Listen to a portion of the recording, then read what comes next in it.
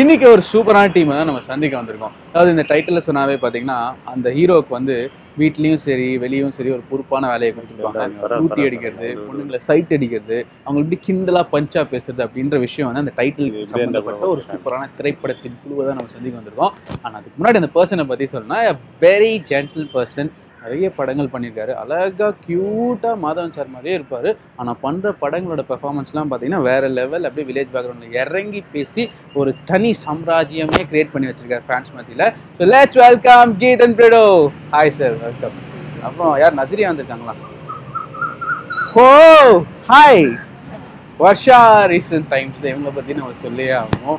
பார்த்தீங்கன்னா ரீசெண்ட் டைம்ஸில் 96 நினச்சி கலக்கலக்குன்னு கலக்கிட்டு இருந்தாங்க. இப்போ ரீசெண்டாக வந்து நம்ம சீமதுரை விசாய் சக்ஸஸ்ஃபுல்லாக போயிட்டுருக்கு. எப்படி இருக்கீங்க? நான் நல்லா இருக்கேன் அப்படின்ட்டாங்க. ஸோ ப்ரோ நீங்கள் சொல்லுங்கள், ஹவ் யூ? எப்படி இந்த படத்தோட வாய்ப்பு? இந்த படத்தில் என்ன அவ்வளோ ஸ்பெஷல்? தேங்க்யூ. செம்ம இன்ட்ரோ. அந்த இன்ட்ரோக்கு தகுதியான தெரியல. இல்லை நண்பன் தான் சொல்லுவாப்புல. பாவமே என்ன காலி பண்ணிட்டாங்க. ரொம்ப ரொம்ப ப்ளீஸிங்காக இருந்தது நீங்கள் சொன்னதை கேட்கும்போது. ரொம்ப சந்தோஷமாக இருந்தது. தேங்க்யூ. இந்த படத்தை பற்றி சொல்லணும்னா சீமதுரை அப்படின்றது வந்து டைட்டிலுக்கு சொந்தக்காரர்னா அந்த லீட் ரோல் மாதிரி இருந்தாலுமே கூட கதையில் வந்து நிறையா எமோஷன்ஸ், நிறையா கேரக்டர்ஸ், பல பேரோட ரிலேஷன்ஷிப்ஸ் எல்லாம் சொல்கிற கதை தான் சீமதுரை. ஸோ இது வில்லேஜ் சப்ஜெக்டாக இருந்தாலுமே இதில் என்ன வித்தியாசமாக ரெஃப்ரெஷிங்காக பண்ண முடியும்னு ரொம்ப சின்சியராக ட்ரை பண்ணுறது எங்கள் டைரக்டர் சந்தோஷ் ட்ரை பண்ணியிருக்காரு. எப்படின்னா அவர் வாழ்ந்த, அவர் பார்த்த, அவர் அனுபவித்த விஷயங்கள், அவங்க இடத்த சார்ந்த ரியாக்ஷன்ஸ் எப்படி இருக்குன்றதை பதிவு பண்ணணும். ஒருத்தவங்க பார்க்கும்போது எங்கள் ஏரியாவில் இப்படி தான்ப்பா நடக்கும், எங்கள் கிராமத்தில் இந்த மாதிரி வித்தியாசமாக இருக்குன்னு மக்களுக்கு காட்டணும்னு ரொம்ப மெனக்கெட்டு எடுத்த படம் தான் சீமதுரை. நீங்கள் சொல்லுங்கள். அதாவது இதுக்கு முன்னாடி ஒரு படம் பண்ணியிருக்கீங்க சகுபுரம். இதுக்கப்புறம் வந்து பார்த்தீங்கன்னா இப்போ இந்த படம் பண்ணியிருக்கீங்க. ஒரு வில்லேஜ் பேக்ரவுண்ட் உள்ள ஒரு படம். ஸோ ஏன் இந்த ஸ்கிரிப்டை சூஸ் பண்ணீங்க? பார்க்குறீங்க பார்த்தீங்கன்னா நசிரியா மேடம் மாதிரி செம்ம அழகாக இருக்கீங்க. ஸோ அதனால ஆமாம். ஆக்சுவலி யூஸ்வலி நினைப்பு இல்லை. யூஸ்வலி நினைப்பு இல்லை. ஸ்க்ரீனில் வரும்போது அழகாக இருக்கணும், அப்படி இருக்கணும், இப்படி இருக்கணும். பட் எனக்கு தெரியும் கிராமத்து பொண்ணுன்னா டிஃப்ரெண்ட்டாக அழகாக இருக்கும். ஸோ கன்வென்ஷனல் பியூட்டின்னா நாட் ஜஸ்ட் என்ன நல்லா மேக்கப் போட்டு உடுத்தியா அப்படி இருக்காது. This is a different kind of view. So and story sir சொன்னது வந்து ஒரு 2 hours சொன்னாங்க. And I could visualise the movie. அவங்க சொல்லும் போதே விஷுவலைஸ் பண்ணேன். அண்ட் ஒரு நல்லா இருக்கும், ஃப்ரெஷ்ஷாக இருக்குது story. So I thought let me. Hero வந்து கீதன் பிரெடோ அப்படின்னு சொன்னோன்னே நீங்கள் என்ன எப்படி ஃபீல் பண்ணீங்க? ஒரு பயம் வரலையா? ஒரு சிறந்த நடிகர் கூட நம்ம நடிக்க போகிறோம் அப்படின்ற ஒரு விஷயம். நீங்க ரொம்ப க்ளோஸ் ஃப்ரெண்ட்ஸா? இல்லை கேட்குறேன். நீங்க ரொம்ப க்ளோஸ் ஃப்ரெண்ட்ஸ்னு நினைக்கிறேன். என்ன ஆல்ரெடி பேசிட்டீங்க? சத்தியமா இல்லை. ஆக்சுவலி நான் இப்படி கேள்வி கேட்குறேன். ஒருத்தர் தெரியாது. பட் அவங்க ஒரு பெரிய பெர்ஃபார்மர்னு எனக்கு வந்து எப்போ தெரியும்னா நாங்கள் நடிக்கும் போது தான் எங்களுக்கு தெரிஞ்சுக்கிட்டோம். ஏன்னா இவங்களை வந்து ஒரு சீனில் ஃபஸ்ட் இனிஷியலாக 2-3 days அவங்க பேசவே இல்லை. ஸோ அப்போ நான் நினச்சேன், ஐயோ இவங்களோட எப்படி நம்ம நடிக்க போகிறோம், என்ன எப்படி கெமிஸ்ட்ரி ஒர்க் அவுட் ஆக போகுது என்ன. பட் ஒன்ஸ் பழகிட்டாங்கன்னா இவங்க வெரி டாக்கட்டிவ், கலாம் பேசிக்கிட்டே இருப்பாங்க. At the same time very competitive. இப்போ நாங்கள் ஒரு ஃப்ரேமில் நாங்கள் 2 பேருமே நடிக்கிறோன்னா அது உள்ளே இருக்கோம், எனக்கு தெரியும். அவங்களுக்குள்ள இருக்கு, அதுக்கு தான் இது இப்படி தோணுது. காம்படிட்டிவ்னா இல்லை நீ உன்னோட பெட்டராக பண்ண அப்படி இல்லை, இந்த சீன் பெட்டராக ஆகணும், அதுக்கு போட்டு பண்ணுற ஒரு ஹெல்தி காம்படிஷன் இருக்குது அவங்களுக்கு. ஏன்னா அவங்க நடிப்பு என்னதான் நாங்கள் டேக்குக்கு முன்னாடி ரொம்ப கிண்டல் பண்ணி பேசி சிரிச்சிட்டு இருந்தாலுமே டேக்குன்னு வந்துட்டா 2 பேருமே சீரியஸ் ஆகிடும். ஸோ அப்போ தான் அவங்களோட பர்ஃபார்மன்ஸ் பார்த்து நானும் பயந்துட்டீங்க. பயப்படலாம் இல்லை. 2 பேரும் பார்த்தீங்கன்னா பேசும்போது ரொம்ப சாஃப்டான ஒரு தமிழில் பேசுகிறீங்க. ஆனால் படத்தில் வந்து பார்த்தீங்கன்னா டோட்டலாக ஸ்லாங்கே வேறு. ஸோ அதை பற்றி சொல்லுங்கள். அதுக்கு எதாவது ஹோம்ஒர்க் பண்ணீங்களா? ஆமாம், நானும் அதான் இந்த படம் ஓகே, டைரக்டர் ஓகே, நீங்கள் எனக்கு ஓகே தான் நீங்கன்னு சொன்னோன்னே ஃபஸ்ட்டு கேள்வியே ஸ்லாங் எப்படி பேச போகிறோம், அப்புறம் அந்த பாடி லாங்குவேஜ், அந்த காஸ்டியூமுக்கு எப்படி நம்ம ஆப்டாக இருக்க போகிறோம். ஏன்னா ஒரு சிட்டியில் வளர்ந்த ஒருத்தனுக்கு அது இருக்கும் இல்லையா பாடி லாங்குவேஜில். ஸோ அவரும் நானும் என்ன பிளான் பண்ணோம்னா, அவர் தினைக்கும் வாட்ஸ்அப்பில் வாய்ஸ் நோட் அனுப்பிச்சிடுவார்.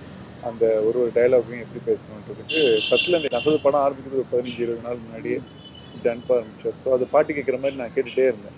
ஸோ அது கேட்க கேட்க கேட்க பழகிருச்சு. அந்த பாடி லாங்குவேஜ் சரியாகிறதுக்கு 10 நாளுக்கு முன்னாடி அந்த ஊருக்கு போயிட்டு அந்த லுங்கி கட்டிட்டு ஒரு டீ கடையாக காலிலேருந்து சாயந்தரம் வரையும் அப்படி கொஞ்சம் கொஞ்சமாக ட்ராவல் பண்ணி ஒரு 3-4 நாளுக்கு அப்புறம் அவர் சொல்லிக் கொடுக்குற கண்டென்ட்டை வச்சு வந்தது தான் இந்த பாடி லாங்குவேஜ். படத்தில் வந்து பார்த்தீங்கன்னா இப்போ ஃப்ரீயார்லாம் வந்து ரொம்ப அழகாக இருக்கீங்க. படத்தில் வந்து பார்த்தீங்கன்னா ஜடெல்லாம் பண்ணி டோட்டல் வில்லேஜ் எல்லாம் இருக்கீங்க. ஃபர்ஸ்ட் டைம் அப்படி பண்ண போதே நான் லைஃப்பில் அந்த மாதிரி தான் எக்ஸ்பீரியன்ஸே பண்ணிக்க மாட்டோம். அது எப்படி இருந்தது உங்களுக்கு? ஏன்னா அவர் வந்து பார்த்தீங்கன்னா நிறைய படங்கள் பண்ணிட்டாங்க. ஸோ உங்களுக்கு அந்த கேரக்டர் ஜட போட்டுக்கலாமா வில்லேஜ் கேரக்டர் இப்போ நல்லா படங்களோட நல்லா பேசுகிறாங்க. டைமிங்ல கான்டாக்ட் கவுண்டர். ஓகே ஓகே போகலாம். நல்லா இருந்தது, டிஃப்ரெண்டா இருந்தது இல்ல. அண்ட் எனக்கு என்ன அப்படி பார்க்கும்போது ஓகே இது டிஃப்ரெண்டா பண்ணிட்டு இருக்கேன். And so actually it helps your performance also. அந்த கெட்டப் போட்டது அந்த லைக் ஒரு புக்கில் வந்தது அப்புறம் your immediately your responses okay நான் ஒரு கிராமத்துக்கு கொண்டு நான் இப்படிதான் இருக்கணும் இப்படிதான் பிஹேவ் பண்ணலாம் அப்படி வந்தது. So it help me also. So அதில் வந்து நிறைய எமோஷன்ஸ் கலந்து உள்ள படம் பார்த்தீங்கன்னா நிறைய அழுகணும் ட்ரெய்லர்லேயே நிறைய விஷயங்கள் தான் இருக்கும். ஸோ அதுக்கு நீங்கள் எப்படி ப்ரிப்பேர் பண்ணிருக்கீங்க? Because reactions cute and public bubbly சிரிக்கிறதுலாம் செமையாக. ஸோ அந்த அழுகிற சீனுக்கு நீங்கள் என்ன பண்ணுவீங்க? ஒரு 30 seconds கண்ணு அப்படி அதனால அது ஈஸியா இருக்குது. பட் அது இமோஷனா ஜஸ்ட் அழுவது இல்லை. So there lot of different things. So it is fine. நீங்கள் சொல்லுங்க, இந்த படத்தில் வந்து பார்த்தீங்கன்னா நிறைய விஷயங்கள் இருக்குது. நீங்கள் சொன்ன மாதிரி நிறைய ரிலேஷன்ஷிப் தமிழில் ஒரு எமோஷன்ஸான ஒரு சப்ஜெக்ட். ஸோ இந்த படத்துக்குள்ள ஒருத்தர் வந்து பார்த்து எழுதி போகிறாங்க இதுதான் அவங்க முக்கியமாக. ஃபஸ்ட்டு இந்த படத்தை பார்த்துட்டு போகும்போது 100% என்ஜாய் பண்ணியிருப்பாங்க. பட் முடிச்சுட்டு போகும்போது அவங்க மனசில் நான் சொன்னேன் இல்லையா அந்த கர்வம். ஆனால் அது என்ன விஷயம்னு நான் ரிவீல் பண்ண அந்த சாரி கர்வம் ஒன்று நமக்குள்ளே இருந்தால் அது எப்படி ஒரு சில ரிலேஷன்ஷிப்பை ஸ்பாயில் பண்ணி எந்த நிலைமைக்கு வேணால் போய் விடுவோம் அப்படின்றத வந்து ரியலைஸ் பண்ணுவாங்க. மற்றபடி இந்த படத்தில் நாங்கள் பெருசாக மெசேஜாக சொல்லணும்னு எதிர்பார்க்கல. நாங்கள் ஒரு என்டர்டெயின்மெண்ட்டாக பண்ணுன்ற ஒரு மைண்ட் செட்டில் எவ்வளோ ஃப்ரெஷ்ஷாக ஒரு வில்லேஜ் சப்ஜெக்டை நம்மளோட ஆங்கிள் எப்படி காட்ட முடியும்னு தான் பார்த்துருக்கோம். ஸோ பார்த்துட்டு போகும்போது ஒரு நல்ல படம் பார்த்த படத்தில் வந்து நிறைய டூயட் சாங்ஸ்லாம் இருக்குது. ஸோ அதை பற்றி சொல்லுங்கள். அதுக்கு என்ன ப்ரிப்பரேஷன்? பேசிக்கலி நீங்கள் ஒரு டான்ஸர். ரொம்ப நல்ல டான்ஸர், ரொம்ப நல்லா ஆக்டிங்க. எப்படி இருந்தது? அவங்கள பத்தி ஒரு 4 வார்த்தை அதாவது உங்களை பத்தி சொல்றதுக்கு எதுவும் தேவையில்லை. என்னை பத்தி சொல்லணும் மக்களுக்கு ஏதாவது தெரியுமா இந்த மாதிரி ஏதாவது பில்டப் கொடுத்தாதானே. கொஞ்ச நேரம் ஆக்சுவலா ஜோஸ் பிராங்க்லின் மியூசிக் டைரக்டர் வந்து ரொம்ப சின்ன பையன், ரொம்ப சைலண்டா இருப்பாரு. ஆனா மியூசிக்ல வந்து பின் எடுத்துட்டு கேட்டிருந்தாலே தெரிஞ்சிருக்கும். மியூசிக் இருக்கு, கால் பீட்ஸ் இருக்கு. பட் நான் டான்ஸ் ஆட முடியும்னாலும் அது சந்தோஷ் மாஸ்டரோட கொரியோகிராஃபினால தான் அது அந்த அவுட்புட் எடுக்க முடியும்னு நினைக்கிறேன். ஸோ ஜஸ்ட் அவங்க சொன்னது செஞ்சேன், அவ்வளோதான். இன்ஃபேக்ட் இவங்க ஒரு சின்ன சீக்வன்ஸ் பண்ணியிருக்காங்க டான்ஸ், கேட்டு பார்த்து. கூட நினச்சவங்களோட வந்து பார்த்தீங்கன்னா விஜய் கிட்ட நிறைய கற்றுக்கணும் இருக்கலாம். பட் அதை தாண்டி சீன் இம்ப்ரூவைசிங் ஒரு கேரக்டர் ஆம்பிளிஃபை பண்ணணும்னா நம்மளை வந்து ப்ரிப்பேர் பண்ணணும். ஆன் ஸ்பாட்டில் நிறைய விஷயங்கள் வரும். ஸோ ஆஸ் அன் ஆக்டராக கீதன் இருக்கிறதுல அது எவ்வளோ தூரம்? ஆக்சுவலாக எனக்கு நான் ப்ரிப்பேர்டாக போக மாட்டேன் யூஸ்வலாகவே. ஏன்னா டைரக்டர்ஸ் ஒருவேளை என்னை ப்ரிப்பேர் பண்ணுங்கள், இந்த பேட்டர்னில் பண்ணுங்கன்னு சொன்னால் மட்டும்தான் ப்ரிப்பேர் பண்ணுவேன். அதர்வைஸ் மென்டலி அந்த கேரக்டருக்குள்ளே போகிறதுக்கான எல்லா ஆல்ரெடி டீட்டெயில்ஸ் கொடுத்துருப்பாங்க இல்லையா, காஸ்டியூம் வைஸ் இது இன்றைக்கி என்ன எமோஷன்றதை மட்டும் வச்சுட்டு போவேன். ஏன்னா டைரக்டர்ஸ் தான் எக்ஸாக்டாக தெரியும் நம்மக்கிட்ட எப்படி டேப் பண்ணி வாங்கணும். ஸோ எல்லாமே ஸ்பான்டேனியஸாக மோஸ்ட்டாக ஸ்பான்டேனியஸாக வரது தான், எதுவுமே பிளான்டாக இருக்காது. பட் ஒன்ஸ் அது வந்துடுச்சுன்னா இது ஓகே டேக், இதில் சின்ன சின்ன மாற்றங்கள் வேணும்னா அது அப்படியே திருப்பி ரிப்பீட் பண்ணுறதுக்கு ஞாபகமும் வச்சுக்கணும். அது ஓகே.